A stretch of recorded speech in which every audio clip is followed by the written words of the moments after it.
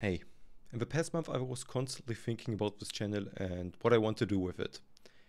And if you are new, hey, I'm Shadowban, and on this channel you see a lot of CS2 CSGO stuff. The problem with this channel was I lost the motivation. Since mid last year I started learning a new job and lost a lot of time. And after making many videos I asked myself, is that really what I want to do? I always wanted to make a bit more CS content but as well do other kind of videos. But I thought this channel wouldn't be the right place. And in the past couple months, I made the decision. In December last year, I started a new channel and started streaming nearly daily on Twitch in my native language, German. The daily streams were my missing piece, so because of it, my motivation got back to continue this channel. And now I made the decision. I want to continue this YouTube channel on English and I want to continue with my CS2 videos. That's why I'm back and I'm trying to be more active. That's why I'm trying to make a video at least every week. And meanwhile, stream in my native language nearly daily.